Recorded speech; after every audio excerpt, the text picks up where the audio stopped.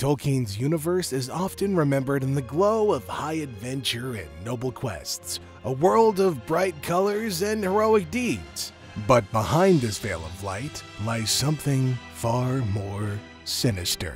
A shadow stretches across Middle-earth, where darkness festers and evil whispers from the void, plaguing the hearts of men and more into submission. This is, in fact, a world where living, breathing terror walks among the creatures, cursing their souls, forever bound to the will of the Dark Lord of the Rings himself, Sauron, whose malice knows no bounds.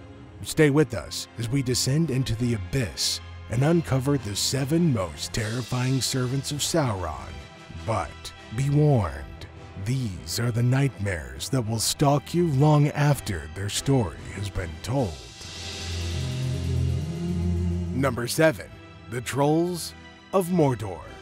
With thick, leathery skin, powerful arms and legs, the savagery of a wild beast and the viciousness of a hateful hunter, the Trolls are believed to have been created by Melkor in mockery of the Ents, just as the Orcs were made as dark characters to the Elves. Although they mostly tend to be creatures of the night, as exposure to sunlight will turn them into stone, forever entrapped in a grotesque sculpture that would kill them, Sauron was able to conceive the Olog-hai, which lacked their fatal flaw of weakness to sunlight, and were shown to be much more intelligent. The Olog-hai represented the pinnacle of Sauron's dark craftsmanship, combining the creature's traditional brute strength with an alarming intelligence that set them apart from their predecessors. These monsters were bred in the later days of the Third Age with the sole objective of being unleashed upon the world during the War of the Ring. Unlike their precursors, who were little more than irrational beasts and easily tricked, these new creatures were disciplined and perfectly capable of following their master's orders, making them far, far scarier in battle. Despite their power and intelligence, the Olog-hai were not without their limitations. They were entirely subject to Sauron's will. Without his guidance, they would likely revert to their more primitive instincts, becoming little more than savage beasts as their ancestors were before them. This made them vulnerable in the event of Sauron's downfall, as they lacked the independent thought and leadership to properly outlast without his presence. After the destruction of the One Ring and Sauron's defeat, it's most likely that the Olog-hai were either hunted down and destroyed or faded into obscurity, their purpose lost with their lord's end. Number 6. The Black Númenóreans. An ancient people who rose to prominence during the Second Age. They were a dark reflection of their once noble ancestors. Descendants of the proud Númenóreans, these men were seduced by the promise of power and their eternal fear of mortality. Such dread would consume them, driving this once great civilization to forsake the wisdom and grace of their ancestors in exchange for a forbidden knowledge that would corrupt them until the end of days. As Númenor began to fall into darkness, they emerged, their hearts encased by greed, lust for power, and a fear of death. Turning away from the Valar and the light of Eru, they sought instead the twisted gifts that Sauron offered, pledging their loyalty and service in exchange for the promise of extended life and dominion. The King's Party, as they were known, became some of Sauron's most loyal and feared servants, wielding dark sorcery and commanding vast armies in his command. They were skilled in the arts of war, ruling from their fortresses in Middle-earth, particularly in the regions of Umbar and Harad, which had become strongholds of fear and oppression, both old tools greatly employed by their one true leader, Sauron. Number 5. The Mouth of Sauron. Mounted on an aberration of a steed with his dark cloak against the wind and fiery eyes that gazed into your soul from within his dark helm, this was no headless horseman. This is the Mouth of Sauron, and he's no fiend, dark creature, Nazgul, or even undead. But as a true loyal servant of the Dark Lord, he was not but a living man, a renegade from the Black Númenóreans who went on to learn wicked pieces of wisdom that led him straight into the arms of Sauron.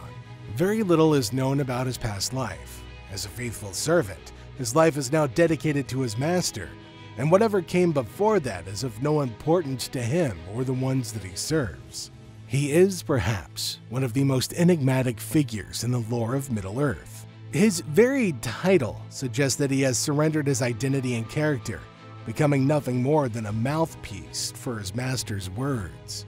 What is known is that he rose to a position of great power within the hierarchy, being comparable to the Nazgul, becoming the Dark Lord's chief emissary and spokesman, one of the few trusted to communicate his master's will to others. He was the emissary to the Black Gate, where he confronted the leaders of the Free Peoples close to the end of the War of the Ring, presenting false terms of surrender in order to ensure his master's victory, his arrogance and confidence ever palpable. We can see here that he stands beyond mere support, but in truth, he's a twisted, corrupted man who had given himself entirely to the service of evil and was willing to give it his all in order to ensure their triumph in honor of his master. What we can most take from this one is that even being a mere mortal, he was capable of truly despicable things. And this is where true evil lurks. He hadn't been forced to do anything. He hadn't been seduced. He was simply twisted and relished serving the Dark Lord. Number 4. Shelob. Unable to run, walk, or even crawl away as her poison flows through your veins, Shelob was the spawn of Ungoliant, the first spider, an 8-legged, dark beast that would study its prey from the shadows with its 1,000 eyes before entrapping them in her webbing and poisoning them with her fangs so that her meal would not be capable of escaping. Many are the different creatures that eat animal and even human flesh in this world, but Shelob is a different kind of monster. As the child of an elder creature, the gigantic arachnid is in fact shown to amuse herself by hunting and preying on meat she could find. She even feasted on orcs, not being one to differentiate them from humans. Her lair, a labyrinthine network of tunnels deep within the mountains of Mordor, was a place of inconceivable horror. The stench of death permeated the air, and the walls were decorated with what little remained of her countless victims, mummified in webs and left to rot. Even the most seasoned of Sauron's minions dreaded entering her home, as within that darkness, Shelob reigned supreme, a creature of pure malevolence and ancient, insatiable hunger. Different from other members on this list, she's not bound by any oath, fear, or loyalty to Sauron.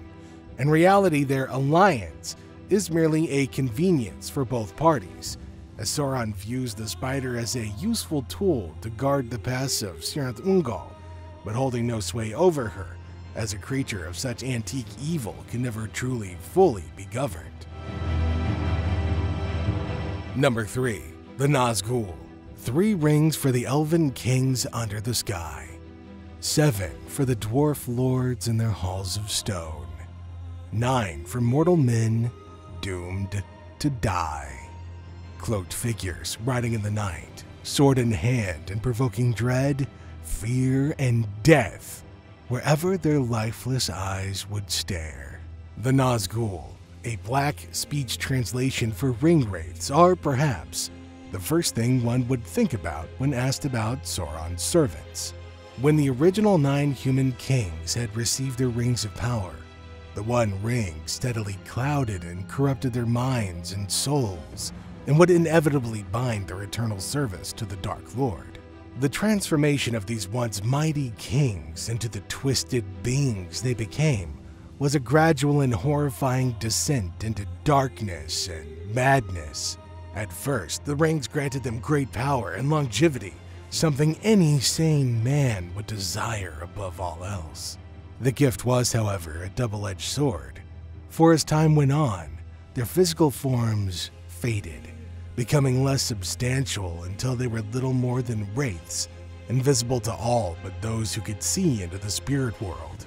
Their power grew substantially, but so too did their enslavement to Sauron, who held authority over them through the One Ring. As their physical bodies withered away, so too did their humanity. Shadows of their former selves, driven by an insatiable hunger for power and a deep, gnawing fear of death, ultimately making them utterly loyal to their master, for they knew that only he could sustain their wretched existence. Their very presence could sap the courage of their prey, leaving their enemies paralyzed with terror, much like Shelob's own poison, only they poison the soul. The Nazgul would use their haunting cries and spectral forms to unsettle and demoralize their enemies.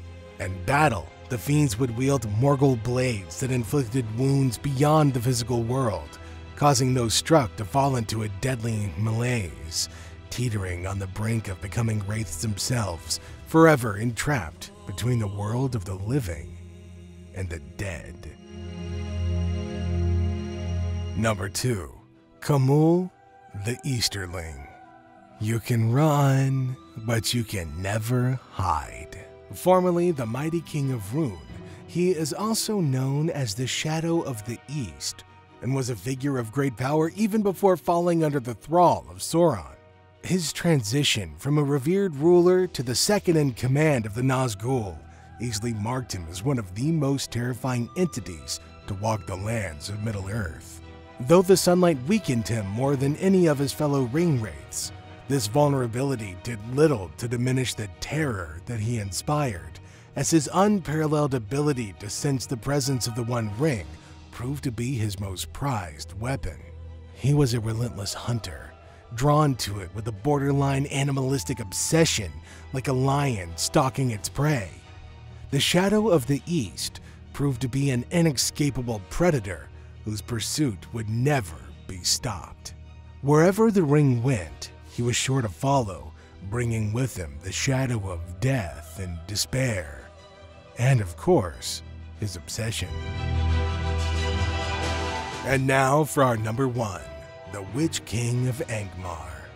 There could be no other choice for the number 1 most terrifying servant of Sauron other than the Witch-King of Angmar, chief commander of the Nazgul, and the physical embodiment of the Dark Lord's dominion over men.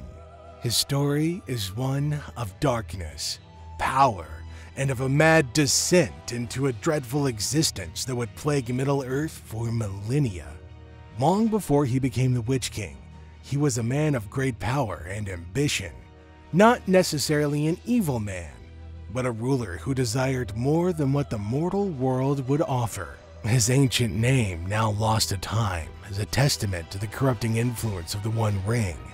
Like the other 8 ring wraiths, he'd been seduced by the promise of immortality and power, but his fall undoubtedly was the most profound. The ring granted him great power, but the cost was high. He had abandoned his humanity, now a vessel of his Dark Lord's power. He grew to be his right hand, his sword against his enemies, his most prized Dark Knight, and loyalist of servants. The Witch King was responsible for the destruction of the Kingdom of Arnor, one of the greatest realms of men. Through years of war and subterfuge, the Dark Sorcerer systematically dismantled Arnor, leaving its lands desolate and its people scattered. His hatred for the heirs of Isildur, the line that had once defeated his master, was unrelenting. He pursued them with a vengeance that bordered on obsessive homicide, determined to eradicate their bloodline from all of Middle-earth. His cruelty didn't stop there. The Witch King was known for his torturous methods, extracting information and breaking the wills of his captives before delivering them to a slow, agonizing death. His fortress at Carn Dûm was a place of unspeakable horrors, where the screams of the damned would echo through its halls. Those who were brought before him rarely lived to tell the tale, and none would leave his presence unchanged, forever scarred at the mere sight of such a wicked force.